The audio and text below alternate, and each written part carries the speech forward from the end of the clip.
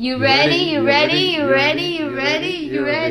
to the Upside Down Smilie Show, where we talk about real life, we don't take life too seriously, and we hear the stories of everyday people. My name is Shereene, and today we have Joy Uncle here, and we are going to be talking about the pressures of marrying Knanaya. Cue the intro.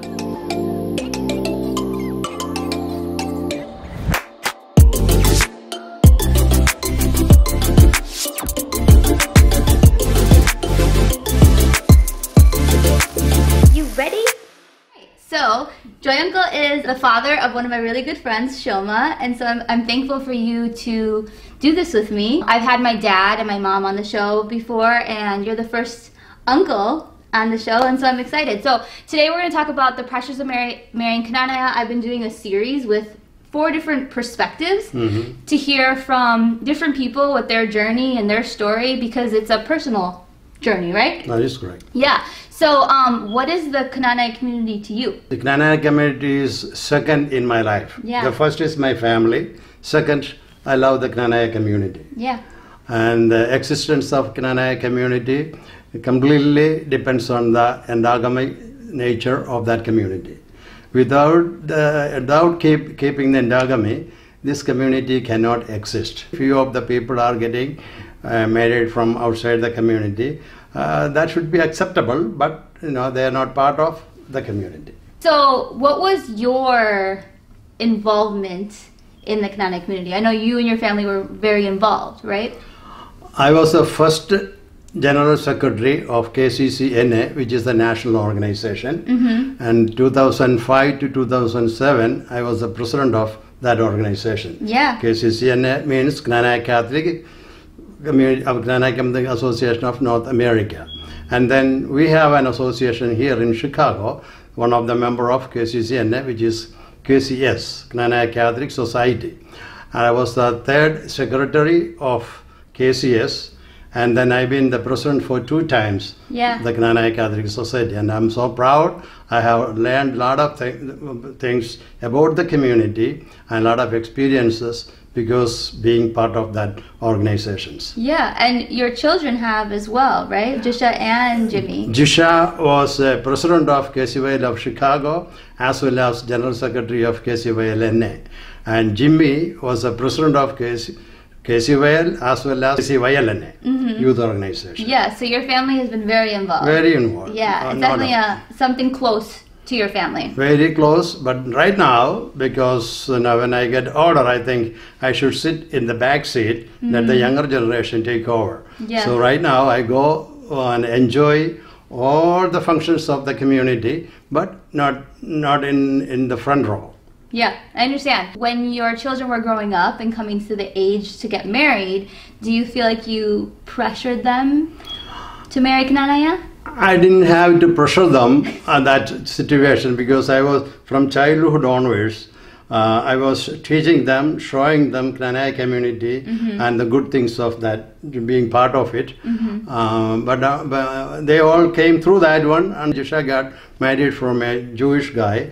Well, when we go back, our origin is from Jewish community, and she still keep the religion, and they have a very successful married life. I'm very happy with that too. And her husband is a very caring, loving person, so I'm so proud of that.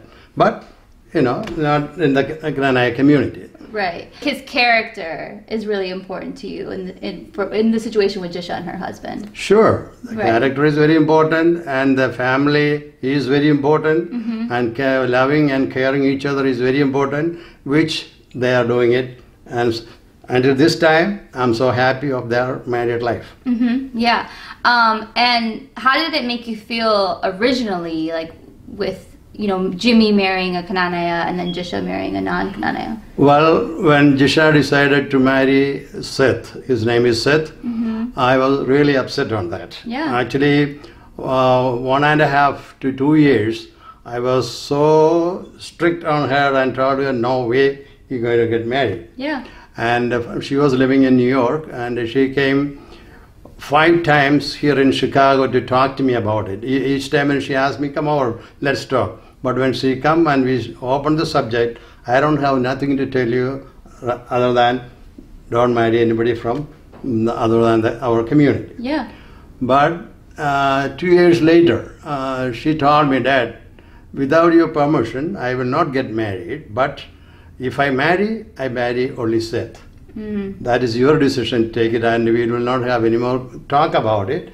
This is my stand. I will be like that. Then I thought, for me, when the choices are gone, I thought for me my children are most important than the community at that time. Right. So I agreed to her, and they got married.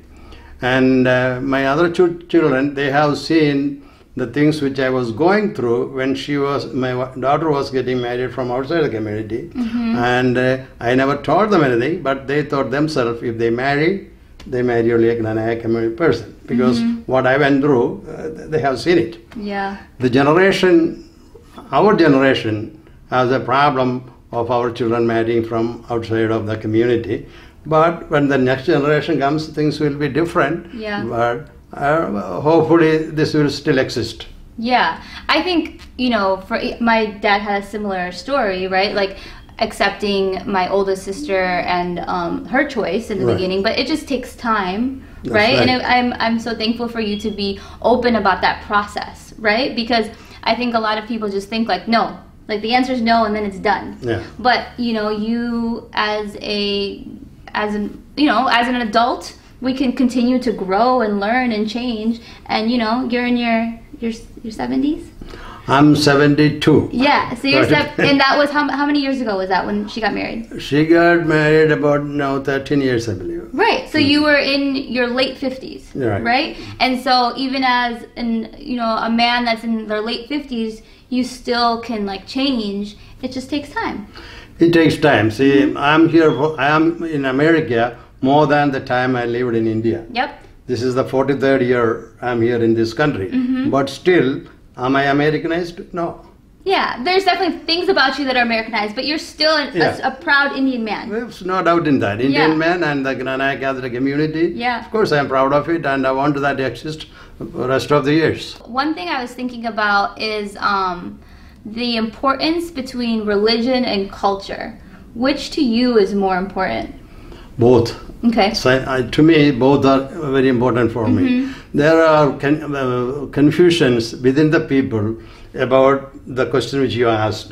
People mix the community and the religion. Yeah. When you mix, you have a problem. Yeah. In the church, you cannot exclude anybody who is a practicing Catholic. Yep. You cannot exclude them from the church. That's the church law.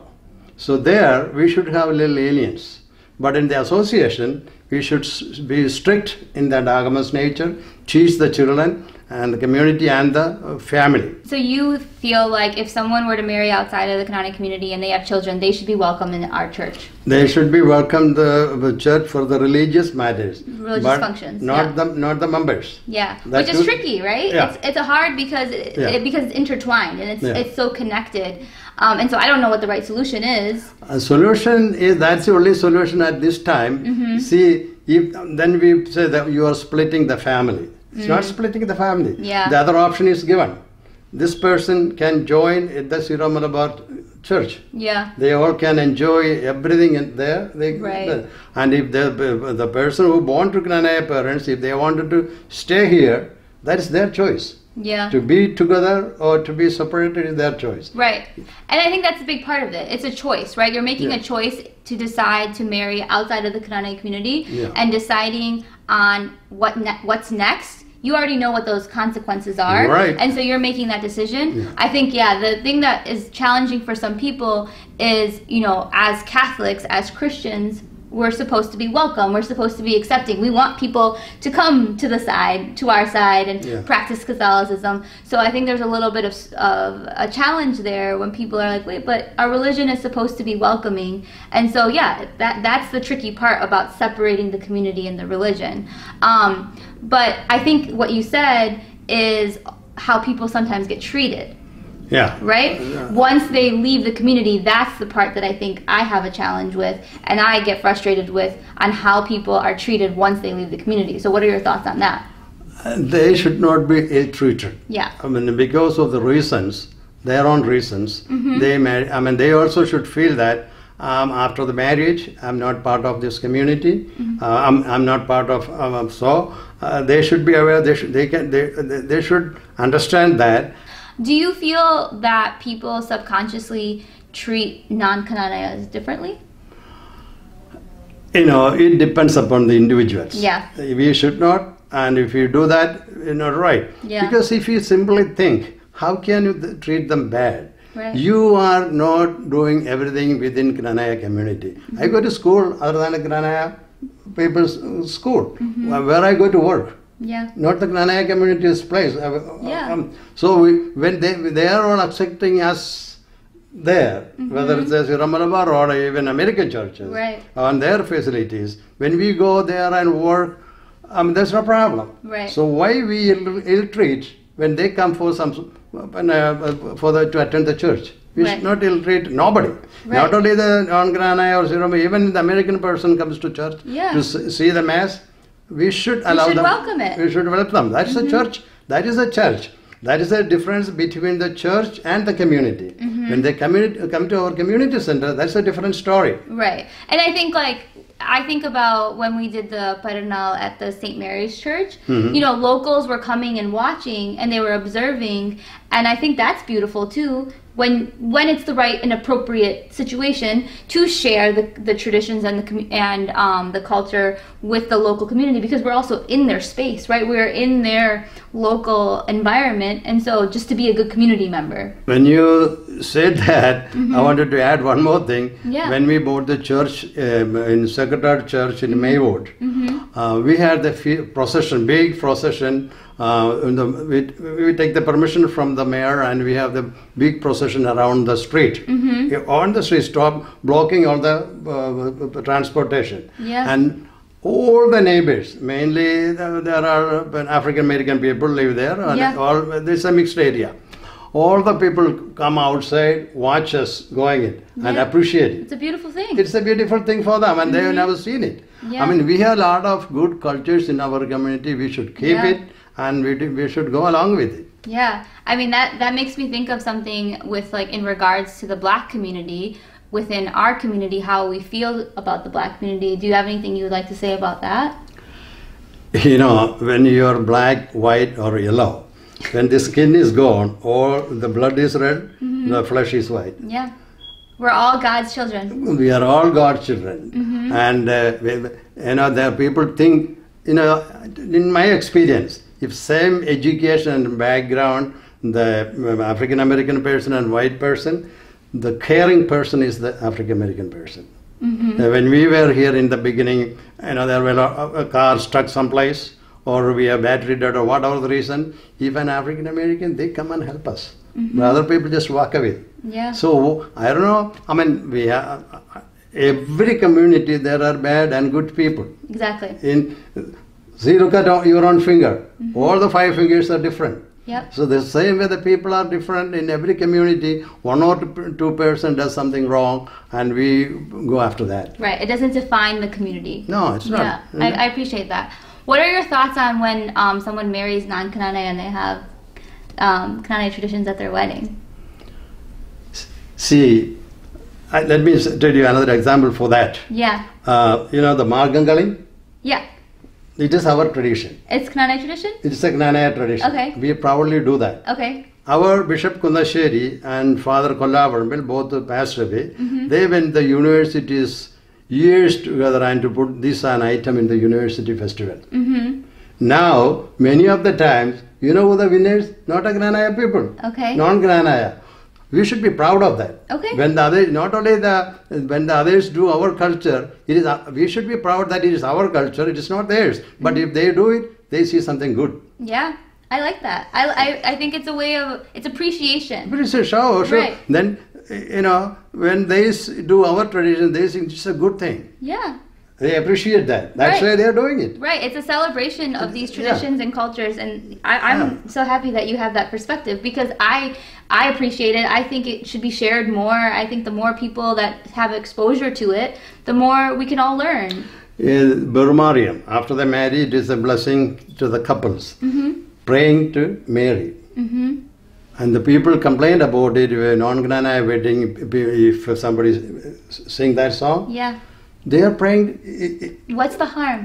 What's the harm? See, we should be proud. It's those cultures are brought by our forefathers. What is your advice to parents that have children in regards to marrying Knanaya? Regards marrying Knanaya or non-Knanaya? Both, right? Like what's your advice? My advice is from the childhood itself. I thought I brought up my children in a very nice way, but now I look back and think I should have been a little more careful and a little more open to my children. You see, initially, I was so strict with my children. Okay. Don't do that, don't do this. If they ask me, I said, because I said so. Yeah. Now when I think about it, I feel ashamed of myself. That's okay. It's part of growing up. Yeah. Growing. Now I am so open with my children. They can tell me anything they want. We will discuss anything and everything, so that whatever they have, they will openly tell you. What I wanted to tell you, the new parents, be so close to your children, open to them, and discuss with them. Tell them about the good things of the Knanaya community and the good things of being part of that community, and bring them up to that nature. See, in our time, choices were less. Yep. Especially Jisha's age, the ages over 40, who born here, the choices were less. I remember when Jisha was in college, she said, Daddy, I'm talking to somebody as a boyfriend. I said, no. I told her, no. It was like, Knanaya, I said, no. You can have a boyfriend only after 23 or 24 years old, or you finish your college. Yeah. It was a mistake. I said, I will tell the new parents, encourage them. Yeah. Encourage them, and then let them select the right person. And marry the Knanaya person. Now, the other thing is, what's my advice to the kids who marry outside from the community? They are missing a lot of things after the marrying from outside the community.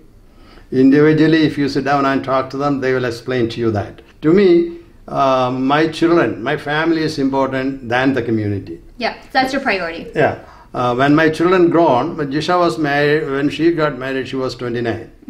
See, after 30 years, it's very hard to get married. Before that, it has to be done. That's what my opinion. So when the children are getting older and if they don't get somebody from the community, give them the choice and be with them. They will have a good life. Yeah, I think it's I appreciate that. It's supporting your kids and knowing that you taught them, you raised them, right? And then they can make that choice. They know what's best for them, right? And I think that can be the case with a lot of things, career choices, partner choice. They should know best. I see a lot of value in this community. I have a husband. I have another extended family that's Knanaya, my own family. There's so many great things about this community. There are, definitely challenges, and that's why I'm having these conversations, so we could hear stories and perspectives. As you said, why a person who married outside wanted to be part of it? Because he or she thinks there is something good here. There is. Otherwise, they want to come back. People who are fighting to be in it, they are missing few things in the community. Yeah. I'm not saying the other communities are bad. No. But there are so many something special. Something special in Knanaya Catholic community. That's why they wanted to be back in. Yeah. And I know that there's there's definitely people, like young people, that are frustrated with things, and that's okay too.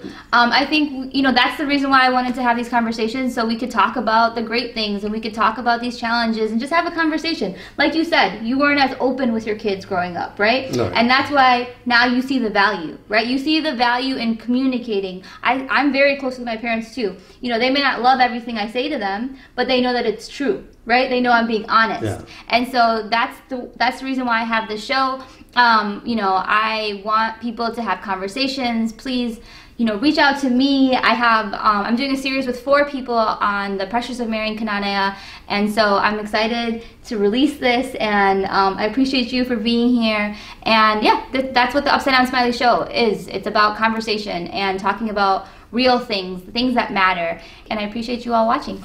Bye-bye. Thank you.